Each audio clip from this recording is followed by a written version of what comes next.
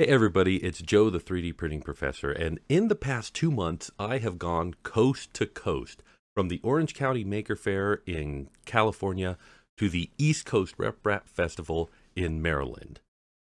So just those two coasts and really nothing in between in the interim. Still, coast to coast. At the Orange County Makerfair, I had a table where I got to show off Print-A-Block, and this was really the first time that I ran a booth and really was out there to show what I had. My goal was to convince people who had a 3D printer that they needed to get the toy of the future and that Print-A-Block was that. And it was a big success. Kids love Print-A-Block. I spent the whole time with an extremely busy table with kids just building and making really cool things, and I loved it.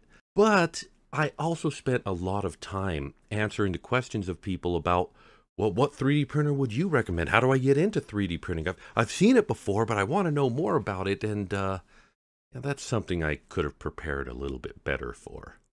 Of course, RepRap festivals like the East Coast RepRap Festival is different. It's all about the 3D printers, and everyone there either has one or definitely knows about 3D printing. However, since the East Coast is so far from where I live, I wasn't really ready to commit to doing a whole table, figuring out what I need to pack and how to ship it and how to get it over there. So I went there with the intent of just being me and hanging out with people and getting to walk around for a day and enjoy it.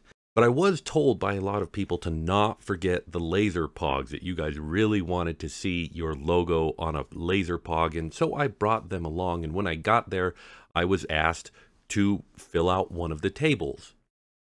And again, I didn't have anything but the laser pog, so fine, okay, I'll spread the laser pogs out on the table and let people check them out. Sure, I'll be the 3D printing professor at a 3D printing festival with the laser cutting project. Let's do this. Now, part of how I got a table and got everything set up for that was due in part to Josh Taylor, who was on the table next to me.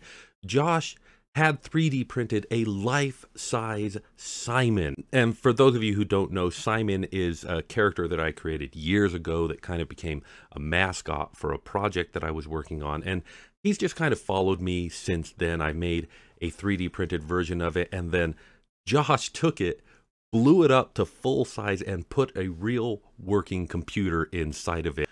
But of course, Josh was really there with his Recreator project, a project that turns plastic bottles into 3D printer filament. And I've had a chance to actually use some of this filament, and I can say it's not PETG, but if you get the settings right, it is a viable way to 3D print and reuse material to 3D print with. Josh's table was busy the whole time with people just amazed at this project. And you know, that's really kind of the point of these festivals, is to get your idea in front of people in a way that they can really get it. And I think that Josh had a lot of success with that weekend. How you doing? Of course, these RepRap festivals are also a place to kind of get a peek at the future of 3D printing. And the last time I went to the Midwest RepRap Festival and the East Coast RepRap Festival, I saw a lot of 3D printers that were using 3 Z-axes to level the build plate. And this time, those were gone. There were very few of them. It turns out that that idea was just too expensive when compared with the possibility and effectiveness of just using a compensation sensor. But I also said that multi-tool head 3D printers are coming down the line, and they definitely are, thanks in no small part to Prusa's multi-head XL 3D printer. And I'll tell you what, getting to see this thing actually running, actually working in action, super exciting. I cannot wait to see the awesome things that people are going to do with this technology. Not because it just allows us to change colors or even just change materials, but the heads don't all have to be 3D printer heads. So I think this technology still will have some possibilities. But something new at the East Coast RepRap Festival was a 5-axis 3D printer.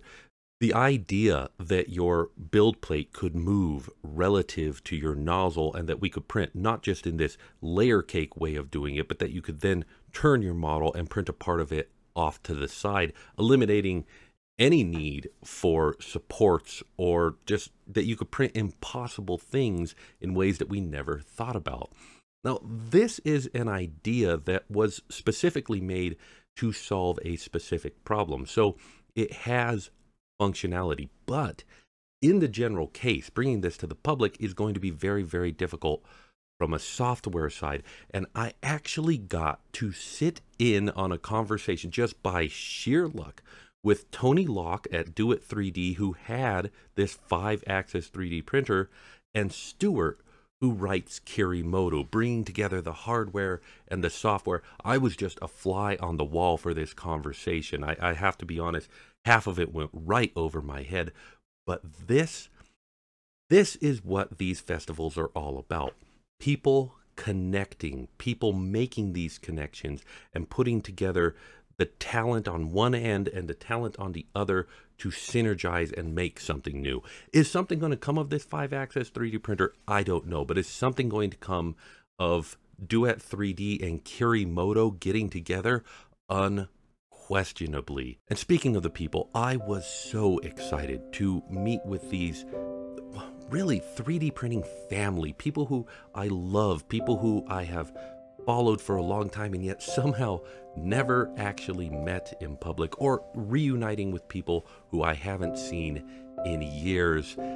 You know, there's too many to list. As much as I want to go off and talk about the individuals who I met, and I didn't get to take selfies with all of them, but every single one of you, even if I was just able to pass you and say hi, but especially if I was able to just connect with all of you, it was exciting to meet you, and I look forward to seeing you all again. ERRF was amazing. The Orange County Maker Fair was amazing, and it feels so good to be back out and meeting with people and actually interacting with people. I can't wait to do more of it. Thank you to everybody who's backed a Kickstarter in the past, and especially thank you to my direct backers on Patreon and PayPal. You guys are the ones who made this possible. This is all thanks to you.